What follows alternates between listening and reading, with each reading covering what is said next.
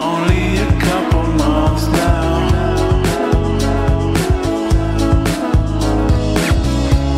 I think I recognize her. Welcome to The Truth in This Art. I am your host, Rob Lee, and you'll have to bear with me. It'll make sense soon. I am super excited to welcome my next guest. They are the director of the Screenwriting and Animation SWAN program at Morgan State University. He has an impressive track record of success in the field of marketing communication and corporate film and video production in Los Angeles, as well as serving as an in-house producer for several Fortune 250 companies. So without much further ado, please welcome my guest, Keith Mehlinger, to the podcast. Welcome to the podcast. Thank you very much, Rob. Thank you for having me. Thank you for coming on. Thank you for making the time. I mean, this is months in the making. You know, I'm happy that we're here now and able to kind of chat a little bit. I feel like the real podcast is the conversation we had before getting to the official podcast. So before we get too deep into like these questions and all of that, could you share like your story and what was your sort of like first experience with like creativity with the cinematic arts, whether it was there was a movie that you really dug and you're like, I'm going to do something in that field one day, or was there a piece of art that you were like, that's really great? What's something that sticks out for you when you were a young person? I'm a child of the 50s and 60s, so my parents went to movies. And my father had been in World War II in Europe for an extended period of time. But he liked both American film and he liked foreign films or international films. So my parents would take me to the movies and, it had a great impact on me. And sometimes my father would go to see a film like Three Coins in the Fountains with my mother, or Three Coins in the Fountain, or let's say the Nuremberg Trials, and on the other hand, he would go see Fellini films, and so I had this contrast, and at home, on TV, we had Ben Hunter's $1 Million movie. It was a regular kind of, place to go see Hollywood films, of course, broken up by commercials. But and then I lived in Pasadena, Altadena, California, so there was always filmmaking going on, production trucks everywhere all the time, and some of our family friends were actually in the industry. So it was it was all around us. But I fell in love with storytelling, probably from cartoons as much as I did from actual movies. And I used to go to the movies, take the bus to the movies by myself or with my friends, and I've always had this love of film. Yeah. I think about, you talk about going to see like movies with your friends and things of that nature, and cartoons are just near and dear to my heart. I remember there were opportunities where I was like, hey, be a part of this program. I was like, is it on the hours of 6 to 11 on a Saturday? Because I won't be a part of that. X-Men is on at 10, don't you know? And even the movie thing, I guess I'll get in trouble from movie court with this, but I remember fondly back in high school that I would go to like maybe East Point or something, and I'll go to one of my friends. We paid for a movie, but we would sneak in like 2 other movies afterwards. So that was like my bulk period of absorbing movies. And I look back, I watch a lot of horror movies, and I look back at going there and seeing Jason X, and it was terrible. And I was like, this is not good. But I'm going to remember that from that time. You know what I mean? Like, that sticks out. Like, I've seen a lot of movies of varying degrees in terms of like quality, but it's like, that's going to stick out because I saw that movie in theaters. It wasn't good, but I stayed for it. And it's something that just kind of pops of, maybe I could do this, or maybe kind of developing taste. I guess I kind of feel that. It was like developing taste, I suppose. So, in terms of going into like sort of the industry, what was like maybe your first job, and talk about that a little bit, like, that start off point.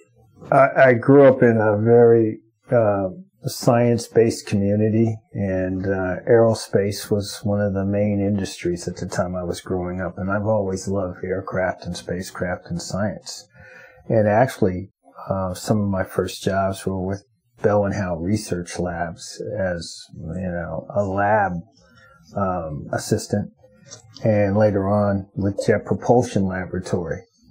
And nothing to do with film yet, but at Bell and Howell, because I was working for them, I was able to purchase 8mm equipment at a discount because they made the movie cameras. Perks. Perks. And that was one of the incentives for me to work for Bell and Howell. And it was just, these are basically summer positions, But, I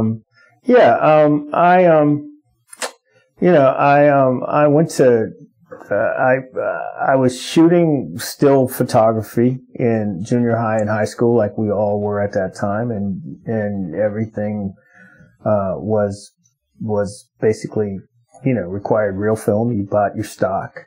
You developed it in a dark room, and that was part of our basic education at the time, just like music. Yeah. The first time I got my hands on a camera actually was when I bought my 8mm camera from working at Bell and Howell, and I started shooting with that. And I bought a little editor and all that kind of thing. I didn't go far with that. It wasn't like I was shooting my movies like Spielberg was, recreating these, basically staged and scripted, little,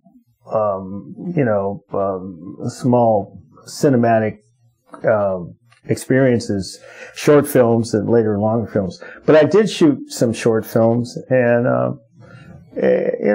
but I didn't really get into film as a hands-on sort of practice until I went to journalism school at the University of California, Berkeley. And the funny thing is I didn't get into the practice through the journalism program. I got into it through architecture because the architecture program had taken advantage of these new technologies, and we're talking about very primitive video as compared to now. And the video camera, video editing was used as a way to survey communities and to tell little stories about the people in those communities as you were doing urban planning. And those early cameras were so sensitive that if you pointed them at a hot light too long or the sun, your camera would actually get a burn in it. And to burn it off, you had to fully expose your camera. It's like you're burning layers of this sensitive, light sensitive, covering, that's part of obviously the way the camera works. You're burning it off to even it out so you don't have hot spots. Yeah. But that's where I really got my hands on, video, for the first time. They weren't using film so much. They were using video. And that was a great experience. And I guess a lot of people don't know this, but early on when these early stages of video, you actually cut video like you did film, and you kind of pasted it together. And so once I was at Berkeley and I'd gone through the journalism program, I knew I didn't want to be a reporter. Yeah. I was totally going to be moving toward film at that point.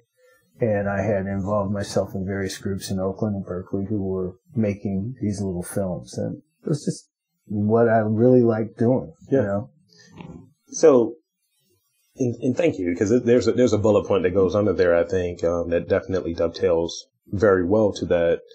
When I was talking with with some of the students within the program earlier, which was really cool. It's cool to really get the tour. Got the grand tour, guys. And I mentioned that, I've been doing this for a while before getting to this point, and I think I have a sense of what my voice is creatively, but also kind of further refining that and polishing that. I always joke about any jerk with a microphone thinks they're a podcaster. So I think it's about finding one's voice, whether it be through storytelling or how they go about it.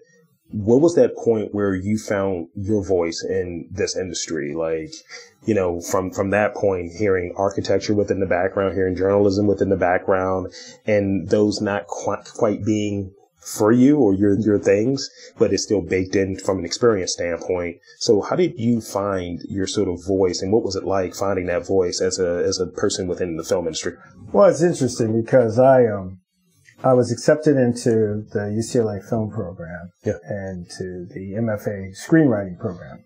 And I am out of that LA Rebellion era. So, you know, I was there with people like Charles Burnett, Julie Dash, you know, and so on and so forth, who were just, you know, groundbreaking filmmakers from that period. And LA Rebellion isn't necessarily a name that that appropriately describes what was going on. It was just people trying to tell stories and to be, how should I say, to recharacterize the way that stories were told in dominant Hollywood film. Yeah.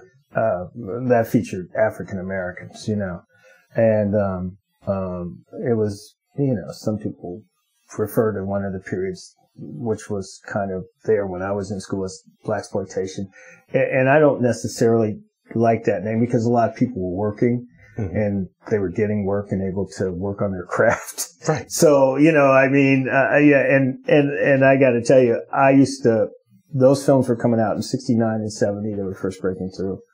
And, I loved those films because it was the first time we saw people resisting in ways that were violent. Yeah. With funky ass music in the background. And we loved that. We loved it. I remember piling into a car to go see Shaft, you know, more than a few times, to go see anything with Pam Grier. You know what I mean? I mean, so, and we had a black theater in Pasadena. Yeah. I'm going back and forth because I would be at Berkeley, and obviously I'd come home for the summer or I'd stay up there. But we had a black movie theater in Pasadena called Cinema 21. And they just ran, you know, chain ran these films that we all liked and threw in some kung fu for spice. You know what I mean? We loved all that. Yeah. You know, in fact, so Five Fingers of Death was a real popular film. Oh yeah. Integrated with all this so-called blaxploitation. But the fact of the matter is that after I returned to LA from Berkeley and I was in film school, I was working for the UCLA Film Center. I got married for the first time at 21. And, for the first time. And, the UCLA Film Center had some Academy Award-winning documentarians who were part of the staff. So I was working as an assistant to these guys, and we were just shooting film, 16 millimeter, 35 millimeter. And I was taking various jobs on different films that I could get hired on as a PA or anything I could do. I was even I was delivering film stock to the lab, you know what I mean? That kind of thing. So what happened was once I was going through that divorce, I needed more income than that job could produce at the UCLA Media Center, for instance. And a friend of mine said, there's this big company called Northrop, and you should apply for this writing job they have over there. And I said, okay, I'll check it out. It was as a proposal engineer. And the reason why I applied for the job is because I'd gotten word on the street that Northrop had more film equipment than some studios had. And need my fix. And and I said, well, that's not the department I'm interviewing for. So I went through this ridiculous interview process. I'll never forget it. They put me in a room, that's magnetized the whole room. And they set up this scenario which general was coming, and they completely messed up, took everything that was to present it to him and messed it up so it was out of order. Yeah. And I had to go in there and put things in order and write a brief presentation. And then I had to do another writing test, but there were 7 people reviewing me. And I got the job, okay, after I performed these various, writing vets. And so once I got the job, they told me, okay, we know you're at UCLA Film School. You can use tuition reimbursement. We will pay, we'll take care of that. You just pay taxes on And I said, oh man. And this is what I didn't realize at the time. It wasn't important to me, but I got stock too, stock options, So anyway, and the job, by the way, are you ready for this? Please. $1,000 a month. That was enough to, at that time, that was 78, I think, or something like that, But anyway, so once I got in there, I was about to leave after a year, and they really liked my work. Being a proposal engineer, you're working on giant proposals, so you get a book out of the proposal. You're working with a graphics department to integrate the photos and everything else. You're rushing to the airport with a team to get the proposals, which weigh about 1,000 pounds, onto the planes to get it to Washington in time. Those are those days. Everything now is, of course, you do everything on the computer, but you still have deadlines. Yeah. So when I was getting ready to leave, one of the big, bosses said, "Hey, we want you." And I'd met the guys in the film department. They really liked me. They knew I was at film school. But of course, they didn't have any African Americans in the department. And I was the only African American pretty much in the proposal department as well. So anyway, they offered me a gig as a producer, writer, director. And I said yes. And I went over there, and I worked with guys who were World War II vets who had actually been cameramen in the war. I worked with some cats who had gone to USC and UCLA. USC dominantly, though. But it was obvious that many of these guys didn't think I had paid my dues to be there. Some guys had been in Vietnam, even, as camera people. But I made a lot of friends over time. There were some experiences that I got through and that I handled, As one should. As one should. And some of those guys to this day are my friends, longtime friends. But I was at Northrop. I started with training films, and I had to do the corporate overview. In those days, you brought people into a big theater to see the corporate overview at that time. And it was all slide based. You had these excellent, beautiful, photography. We had professional photographers who were just at the top of their game. And everything had to be programmed in slides with music and narration. And I did that show, and eventually, and I was doing training films, I mean, like you wouldn't believe. I started with the T-38, went to the F-5, and eventually, of course, I moved into marketing, more of a marketing role with the F-18. And the F-20 was a plane that was flying off with Lockheed planes to see what would be the next generation fighter. So I got into a role where I was around the stuff I liked the most. I love working around aircraft and the roar of all that. And my best product was when I worked on films dealing with the F-18, which was flown by the Marines, and Marines are, they are, different kind of flyers, over the shoulder, And so, I also did a film which I show my students. And I work with the Mr. Northrop, the original the actual John K. Northrop. So anyway, there's a film that's about the restoration of the N-3B. It was the first aircraft that Northrop ever made, and it was recovered in Reykjavik, Iceland, and it was rebuilt. So that film is online, and I show it to my students, and they can't believe it. It's like I came out of that era of, the Voice of God films, with the documentary that's obviously shot on film that looks faded to them now. But it was just I had a blast working around aircraft, and eventually F-18, B-2, all that stuff. And of course, you're constantly going through these clearances and everything. And so my friends used to joke with me, can you let me know when the FBI is coming around to ask questions about it?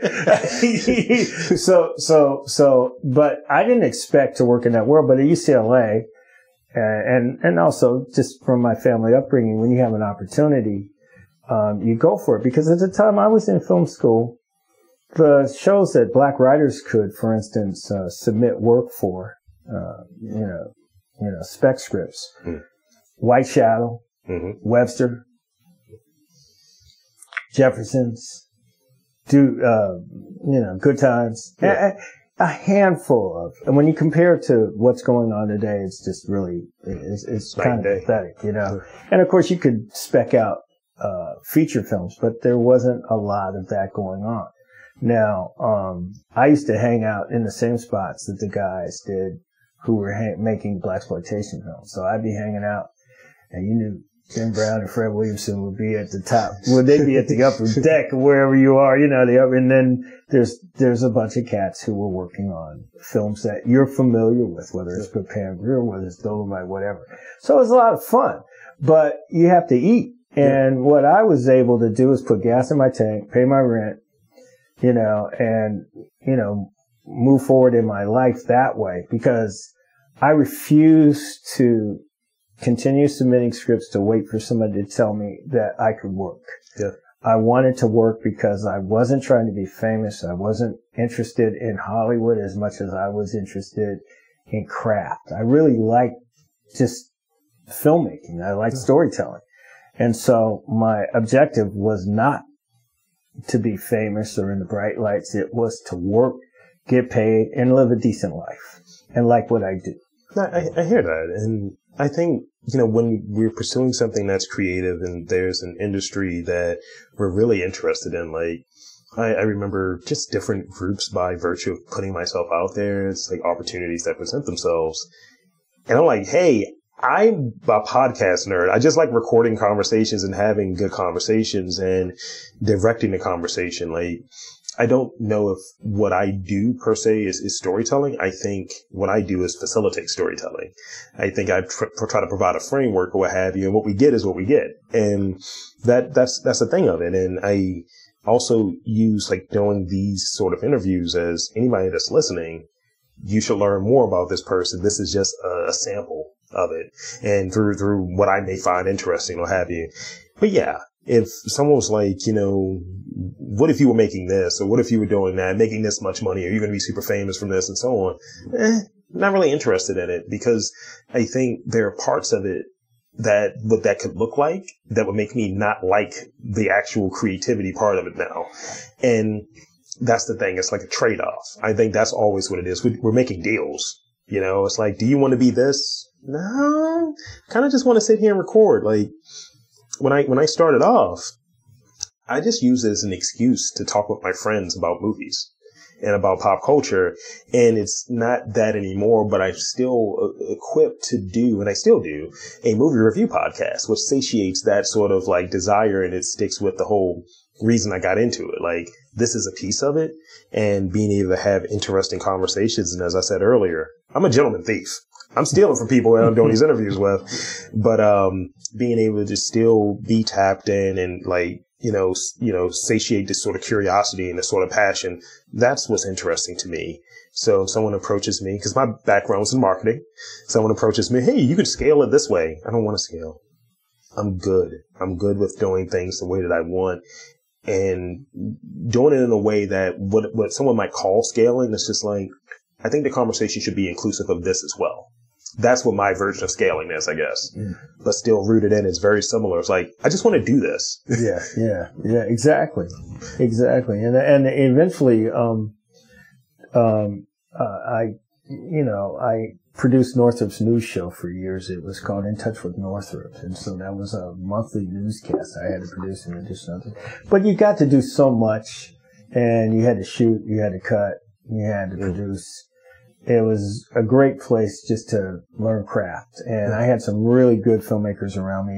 And being in LA, when you needed to contract out a DP or people to assist in whatever you were working on, these guys were union guys working undercover who would come and work on your film. They'd be working on a major feature one weekend because they had to pay their bills, So you were working with top talent, a lot of the time.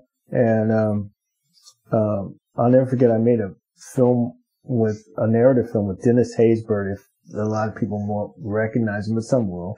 He's the Allstate guy. If you can't, I was gonna say in Major League? Yeah. Baltimore movies. Let's go. Yeah, I made a film with Dennis Haysbert, and I'll never forget it. It was on ethics. and had worked with a guy, with some of the team, including a guy named Chuck Browse on our team at Northrop.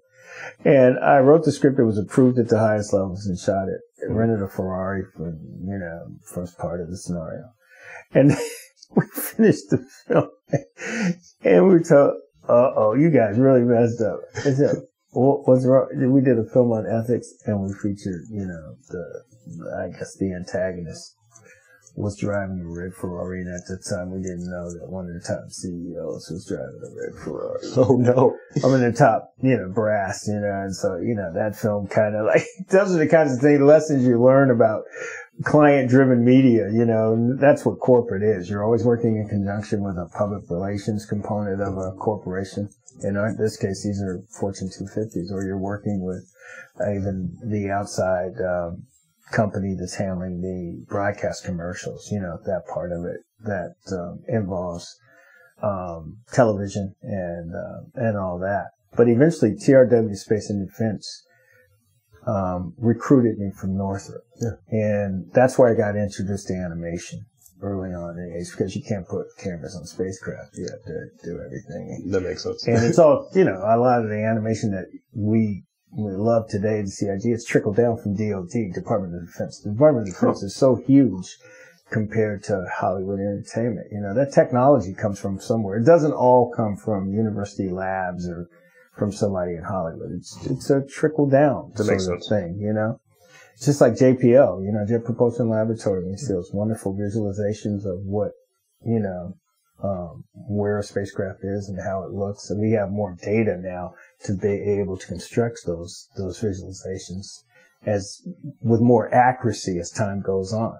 But, it's amazing the technologies that are involved in doing that kind of work. And that's what TRW was automotive. It was space. It was a different part of what was California at the time. What was California as what we call aerospace and science, science and technology. So it was just a wonderful time to have those opportunities. And eventually Northrop bought TRW, Yeah, it's great to kind of like see sort of this, I guess, like when someone thinks of film, storytelling, screenwriting, animation, that sort of background, and hearing like, so flights, Northrop, like these companies, that laid sort of the foundation of it's great to hear that and I think it shifts me into thinking about this and being in this sort of stage where you're still doing work, but also you're in this spot where you're helping sort of this next generation. So let's talk about Swan and a bit about the mission. And I got a litany of bullet points under there, but I at least want to start off there. Swan, the screenwriting and animation program, was Morgan State University's first interdisciplinary program. Really? The first one, yes. Huh. Approved by MHEC, the Maryland Higher Education Commission. And the reason why Swan was formed in this manner, and I'm the founding director of Swan, but part of it came from my discussions with the faculty who came on board and my own experience of how do we create sustainable careers from what is a contractually driven business. Yep. Okay. And so, from my experience, in the various industries I've been, and eventually I went into syndicated TV after doing the corporate stuff.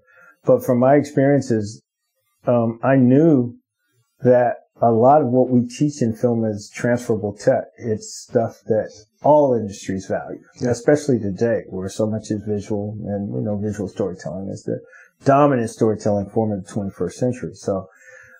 But even data entry, coding, all that stuff, we brush up against that or do it in film.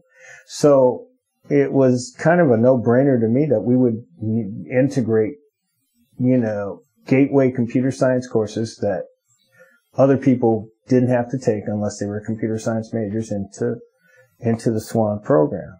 And Google engineers were beginning to teach those classes at that time here at Morgan. And the students didn't like it. Many of them didn't, because first it was C++, they had to learn different, and then it became Python later. But the value added was that it made people less afraid of dealing with problem solving as it relates to technology. Yeah. And there's nothing wrong with having on your resume that you have some skill sets that include Python coding, or these other skill sets. It doesn't hurt. It doesn't hurt. It does not hurt.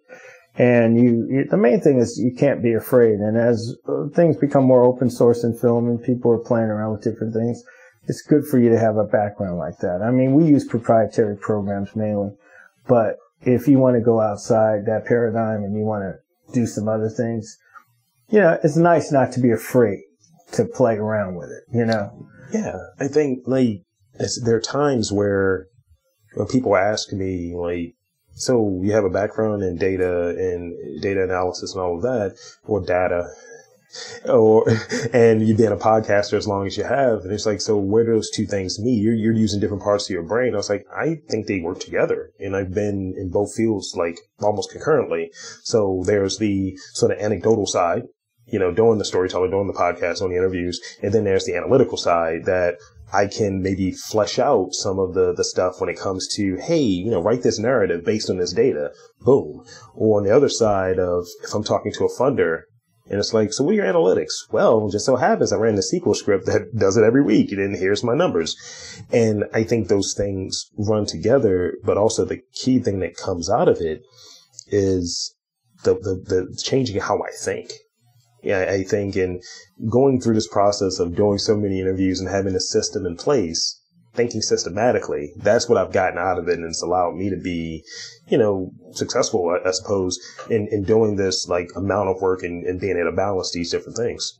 That's right. That's so true. Versatility is really important to sustainability of a career. I think we do a good job here in the SWAN program of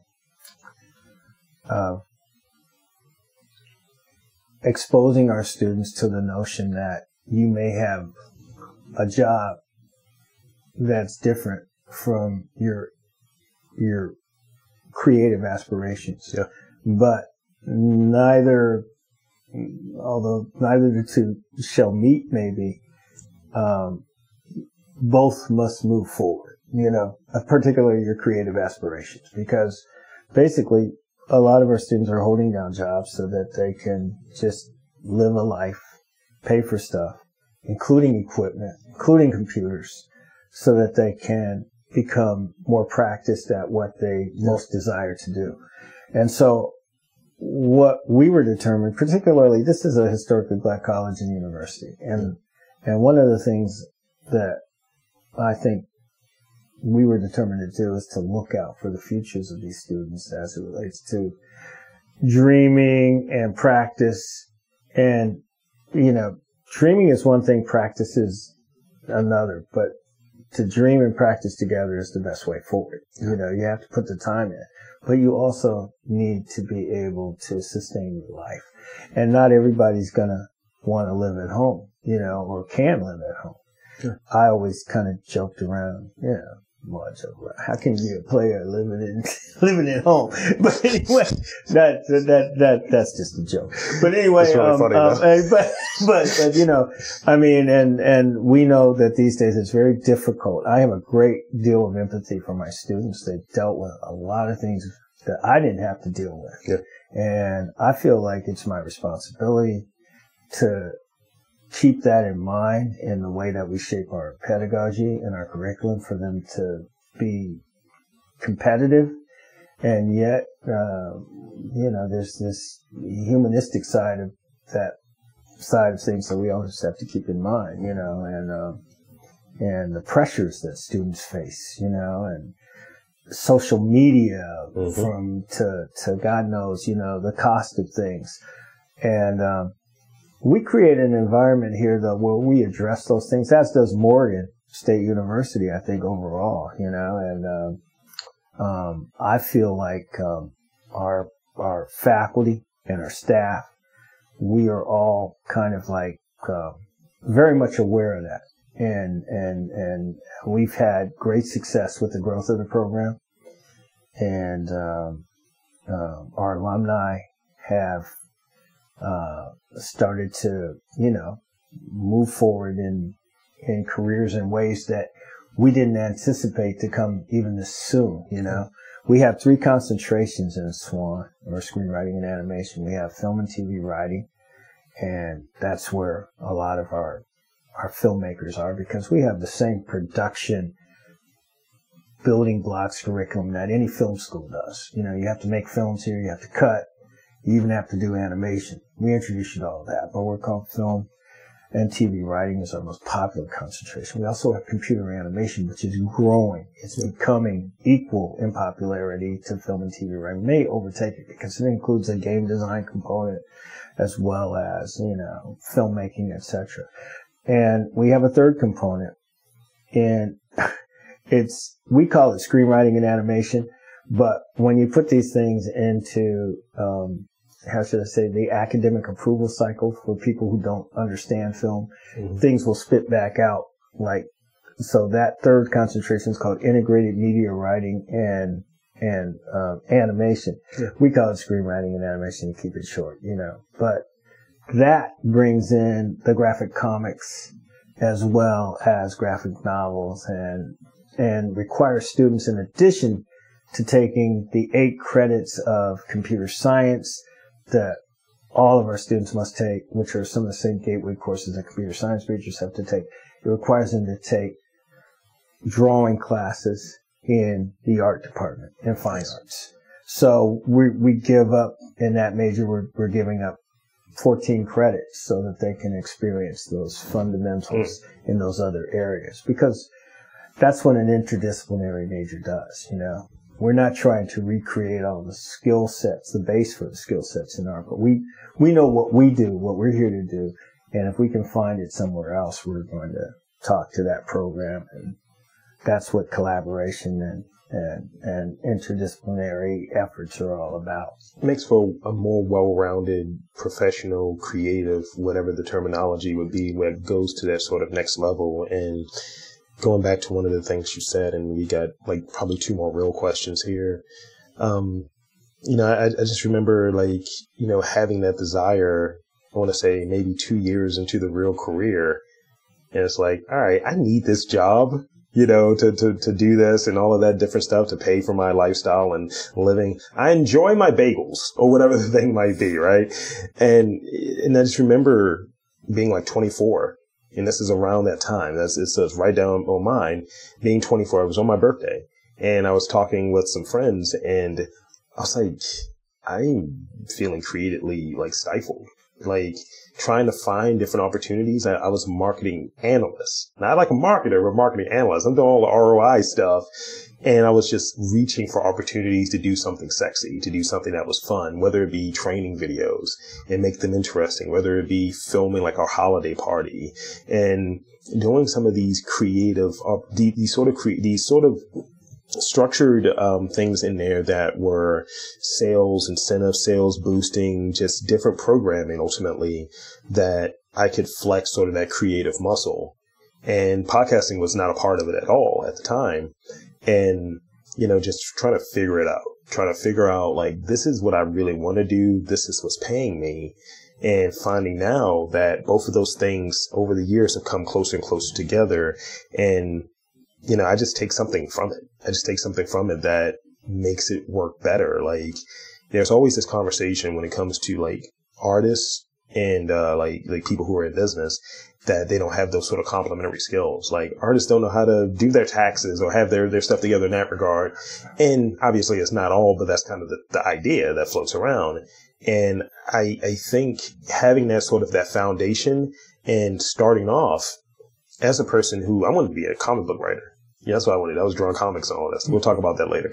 And returning to sort of this creative thing, trying on my own interest, trying writing poetry, writing short stories, things of that nature, and then maybe write a few treatments here and there, and trying to figure out what is the lane that's calling me, while having this sort of creative, this sort of professional backdrop being here, writing like rap and like short stories while in the business program, and just having that sort of, here's the creative thing that you want to do, but here's the professional thing that you're going to do and you could either fall back on. So almost being in a spot where I can be my own agent, or I am able to be more knowledgeable in a conversation to be able to speak for both sides, I suppose. Yeah, I mean, you're absolutely right. I was going to say, one of the things that we've had success with here as well, we have a lot of partners. Mm. We have a lot of people we collaborate with. We have what's called a Swan Visiting Artist Program.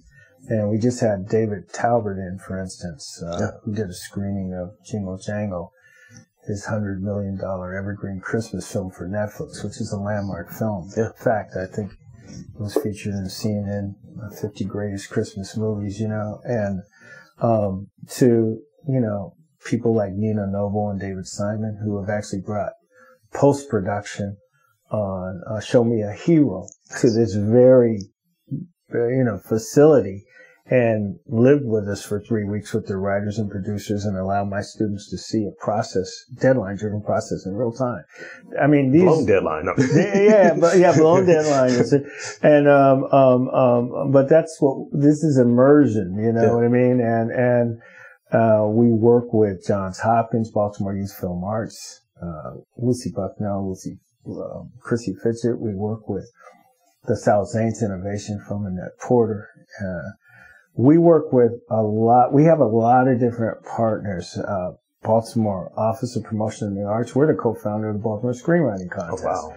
And so Debbie Dorsey is a regular, partner to what we do. Then that contest I think it's reaching 20 years now. But anyway, partnerships are absolutely essential. Here was one of the most extraordinary things that happened to us within the past, I'd say, 4 years or 3 years, is that Timothy Ware Hill wrote a spoken voice tribute to Ahmaud Arbery, who was killed in Georgia, tragically killed in Georgia. And Arnon Manor, a VP at Sony Animation, saw the piece, and he has his own company, Critical Films. And they decided to do a mixed media animation piece with that, with Timothy Ware Hill's, a spoken word piece as the backdrop. And sure enough, it was just so, out of the blue, I get a call, and they're calling us to see if we want to join, 15 other animators, some of who were at the top of the game, including a school in Canada, and to work on this project. And it was going to be, this animation called Cops and Robbers. And we jumped in there. My students got to work on that. And these guys, it was a regular process, development process. It was so cool. But anyway, long story short, the piece went on to win the Peabody for social justice. Wow. It's on Netflix. It's called Cops and Robbers, Statement of Mixed Animation. Then Arnon Manor Timothy Ware Hill decides to donate $20,000 to Morgan to create a Channing Hart Scholarship. So we have this rotating scholarship as of 22, I think, or 22, that students create a social justice piece, whether it's written, whether it's produced, or whether it's animation, whatever. And they compete to get one of these $1,000 scholarships, okay? But just having people at that level involved with your students who are regularly zooming in to talk to them, it energizes you, and it shows them the possibilities and pathways. The same thing we have with Netflix Animation Studios. They've come on the ground and visited us. And now Sony Animation, and we have students now working at Disney in Los Angeles. We have students at DreamWorks in Los Angeles. We have students who are independently kind of coming up as artists, animators and artists, like Kyle Yearwood. He just worked on a real cool piece that's on the Smithsonian channel called Afrofuturism, the origin. All of that animation and that conceptualization comes from Kyle Yearwood. And it's just so satisfying to see people breaking through like that. Taurus Thomas won the top funding from the Sal Zaentz fund to make his film Senior, which we turned into an immersive experience for Swan by working with him in Baltimore over that 13-day period on the film. And he is part of our team here too. And we just have had the fortune of people who want to give back, who are moving forward. And whenever we can, through internships, through these immersive experiences, as we call them, we involve our students. And I'm sure there's people I'm not mentioning who I should, forgive me for that, but, or companies. But this is very important to, any type of film program or expressive arts program. You need to have successful practitioners kind of, be involved in helping show your students the way. We're now doing a short film on our student. We have a beachhead in Los Angeles now, so we're doing a short film about all of our guys that have come from Swan who have popped up in LA and are working there now. Yeah. We have people in New York, and just the alumni, desire to give back to the program has been really incredible.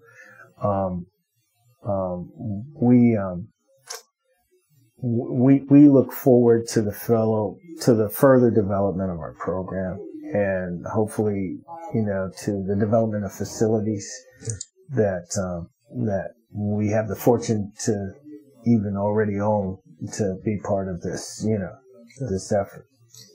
That is just, I'm in awe, and I just see hearing collaboration and hearing that, it's just, the hamster wheel is going right now. So yeah, but I think that we have everything as far as the main questions. So I want to hit you with 3 rapid fire questions. Oh, okay. Because everybody gets a rapid fire question. No, okay. All right. So don't overthink them. Can I curse? That's a question for me now somehow. So here's the first one. When you're getting work done, whatever the work might be. Yeah. When do you get your best work done? Is it morning? Is it evening? When are you getting your best? When are you most optimal in terms of your working style? That's very, very interesting question.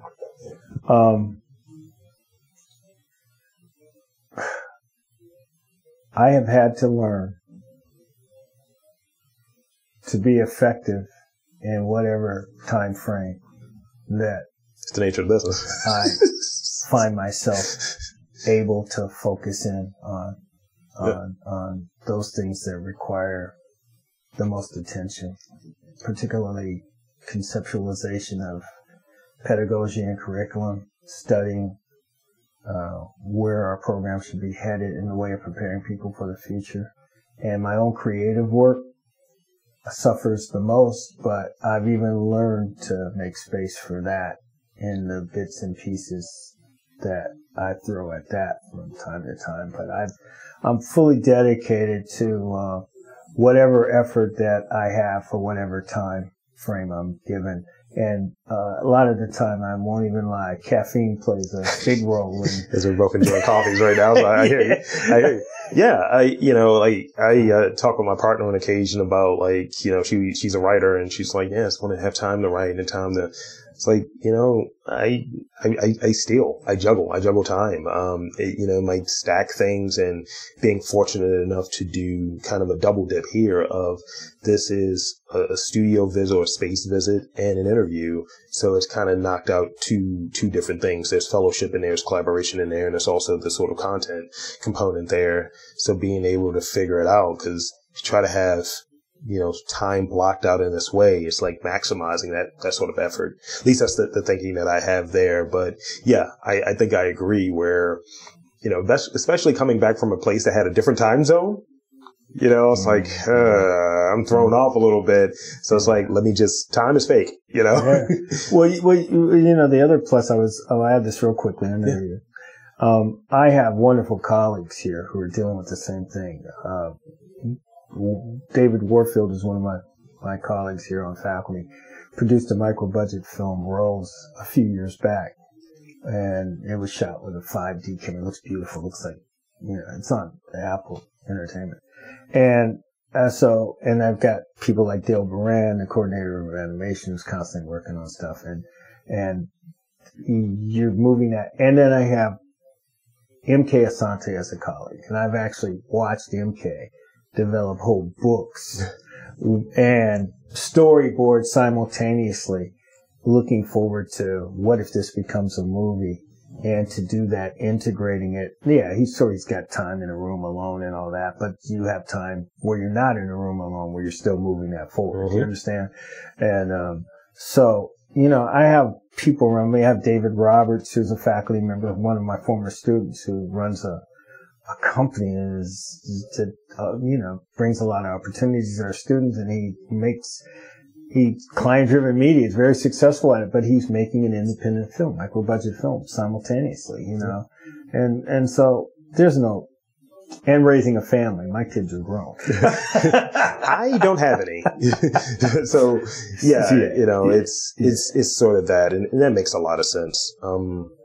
So I have two. And this next one definitely relates. Yeah. How many hours of sleep do you get on average? My doctor wants me to get 7 at least. And I've had to pay more attention to my the suggestions that my Hopkins medical team gives me, and than ever. But throughout, it's not unusual for me to get up at 4 a.m. after 4 or 5 hours of sleep. Oof. And I try to exercise, in the morning. But I'm trying to get 7 hours of sleep, but I don't go to bed early. And then I have to get up early. So for me to get 7, I've got to sacrifice something. You know what I mean? And, and the idea is, of course, you need to sacrifice something in that way so that you don't sacrifice yourself.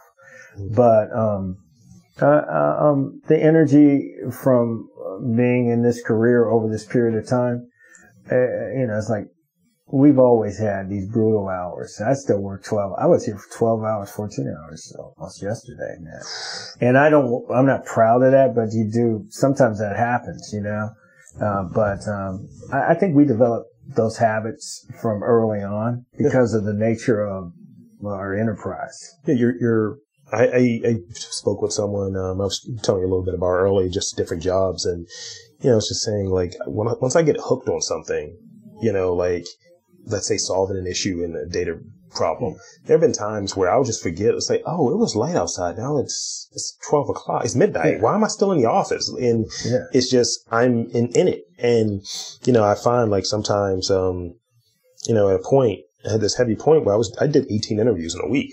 Yeah. And it's like, it's a lot because it's not just, and it's like the menu thing, right? Yeah. You see what's on the menu, you see the dish, but you're not seeing what goes into it. So when that thing goes up, because oil goes up, like when I'm putting in 2 or 3 hours of prep before an interview, to get it kind of ready, it's like I'm putting in 54 hours if I'm doing 18 interviews, 1 for the interview and 2 or so for the prep work. And luckily I have an editor that I'm not putting in another 2 hours, but that's not, like you're saying, you said it so well, that you're kind of like, you're giving up something. It's yourself. You're giving up something. And I'm fortunate at this point in the development of Swan, because for so many years I didn't have too much of a staff. And now I've got a wonderful, young, bright, 2 full-time staff members, which is a big deal. Yeah. I've got part-time players for the lab, and once again, I've got an alumni who's my lab manager who has another total job in that field as a SMPTE engineer who's giving back to us. I mean, he's paid, but these are the quality of people that are now part of the team, and it makes it better for me. But, you face the same challenge. I mean, when are you going to read? When are you going to watch the movies we want to watch? Yes. You know what I mean? So, and when are you going to live your life? So you're integrating your life. And that's something we talk about a lot in our program, is about managing your life in this expressive arts lane, Yeah, it's, I find like, for me, one of the things I'm able to do is get very creative in how I consume. I'm not a person that is going to it's rare occasions that I'm going to dive into and pull out a book but do I have 200 plus audiobooks on my phone? Sure. Yes. Yeah. And that's how I consume Sure. it. And, Sure.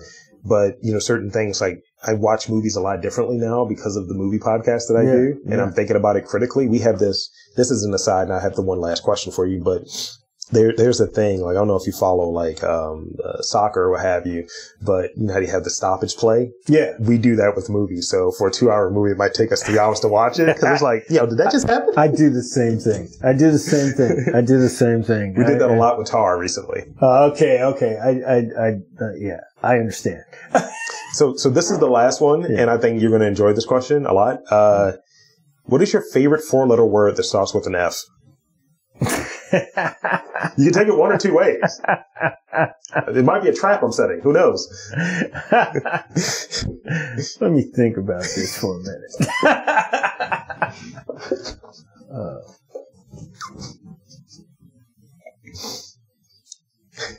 Yeah. Well, you know the word. Film.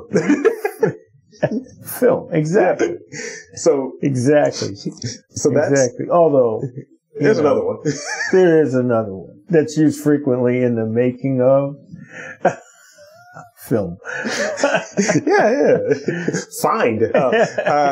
So I want to thank you for coming onto this podcast. This has been truly a treat and truly a great opportunity. And for those not here, Keith has had me check out the space, speak with students, and just really afforded me that space and opportunity, and really a welcome return to the campus and a very great conversation to have. So thank you so much. And I want to invite and encourage you to tell folks listening where they can learn more about Swan, learn more about you, the floor, whatever you want to say. The floor is yours. Swan has an Instagram presence, screenwriting and animation at Morgan State University. We are on the Morgan website as Swan, or Screenwriting and Animation, under the Gilliam College of Liberal Arts. That's our home.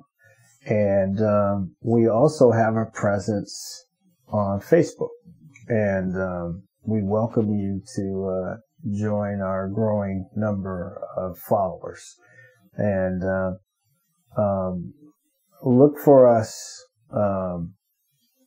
also on YouTube in the future, and on Vimeo as well.